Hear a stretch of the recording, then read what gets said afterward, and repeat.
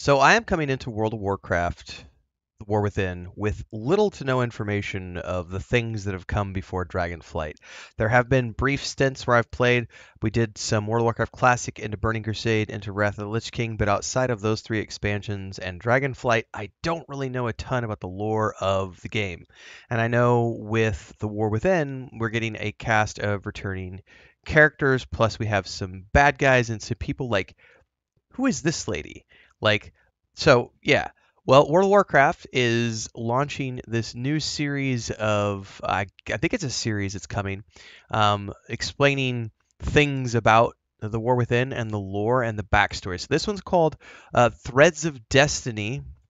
And if we look at the description text, it says, as the might of the Nerubian kingdom of Azj-Kahit falters, their queen, must decide the choices she's willing to make to ensure her people's survival. So let's go ahead and watch this. I'm going to go ahead and react to this and hopefully learn a little bit more about some of the characters we're going to be interacting with in the War Within. Slender is the strand that guides our destiny, known only by true sacrifice. In our kingdom of Azj-Kahit, no one understood this sacrifice more than Queen Neferis, my mother. Ew, she's creepy looking, man. I saw this when the Black Empire came to conscript us for their last stand at Ny'alotha. The music. My mother refused them. For this treachery, your line will sever itself. This kingdom will wither with the waning of your worth. Her strength defined us that day. And in that moment, we felt destined for greatness. But Destined in for the years that greatness. followed, our greatness was tarnished. Look at them out there. Wretched, starving. I am not immune to our people's suffering. I believe better days will come. Not if you keep failing to seize the moment. Failing. Ooh. What was the point of you freeing our future, only to leave us buried in the past? You comprehend so little. There is much for you to learn before you can be queen. Mother! Mother!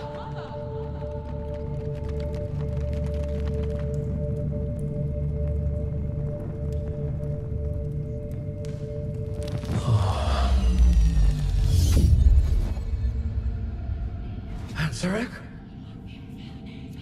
Are you seeing this?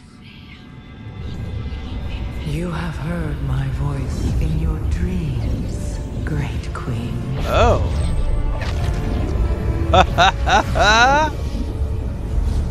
The harbinger Ah! of the empire that was. But the old gods are dead.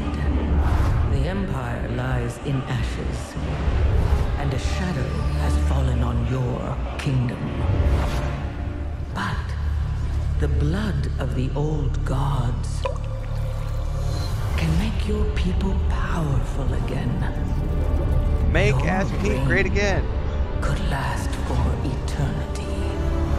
All you have to do is take my hand. Your words are tempting, but the cost is too great. I would never risk my kingdom for such power. Mother, who are you talking to? Daughter might. Ghosts, dearest. As always, they are my ready counsel. I'm not sorry for what I said. I only want our people to be great once more. Greatness is fleeting. What we must do now is endure.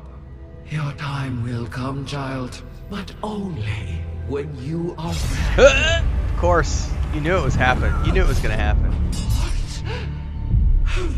you done? What I must. You're not the only one seeing ghosts, Mother.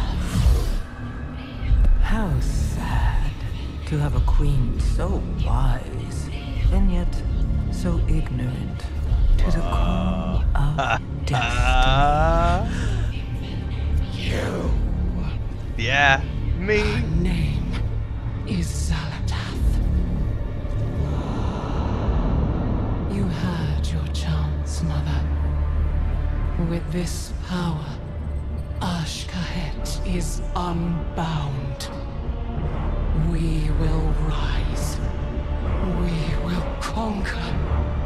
And together, we will finally claim our destiny. Long live Queen The Empire. I mean, Azrak.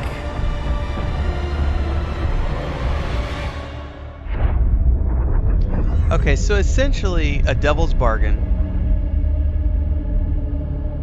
A devil's bargain that has been struck between the princess and the Harbinger, who we at least I know a little bit of who the Harbinger is based on some of the storylines we've been running up through the last couple of little story patches they've done leading up to the launch of the War Within. So I'm at least familiar at passing glance with some of these characters. How this plays into the greater history of Azeroth is something that I'm genuinely curious about because this is the beginning of the World Soul Saga, which is all about the Titans Return. Um, and going into the underworld and learning more about the Empire from before and what's coming out with the Harbinger and all this other stuff. Um, I'm intrigued because I know next to nothing about the lore surrounding some of these characters and the Void and everything else. So consider me interested. My interest is piqued, and I am looking forward to knowing more. I quite enjoy the way they've been doing these lore drops with the videos. I kind of like the art style too. We saw some of this in Dragonflight where some of the cutscenes are fully animated, and then some of the ones where we have this like 2D animation that has some 3D. I don't know the name for this kind of animation where we just sort of flow from one 2D image to another, but it adds an illusion of animation to things. I think it's a great way to do an illusion type of storytelling, not illusion illusion, um, alluding to an animation style at play. Obviously, this is a little tropey, but that's okay. You know, Dark Harbinger, voiced in the darkness, mom won't listen, and the daughter gets corrupted by the dark side. We just saw this in Star Wars The Acolyte as an example. The dark side is always whispering for those who are willing to listen. So I look forward to knowing more. I cannot wait. Creepy crawly critters, spiders, and more await us in the War Within and the depths of the world with the earthen and beyond. So stick around because we are going to be doing all the War Within as it comes to us. I will be starting on the 22nd because I have the Epic Edition pre-ordered, assuming servers are up and we don't have queue times and all that other stuff and no server outages. And of course, we are on the Moonguard server. If you'd like to come join us, you can talk to us in my Discord. There's a World of Warcraft channel. You can post your interest there, and as we have slots available, we will let people know, and we will be recruiting on an as-needed basis. We have a pretty good crew right now.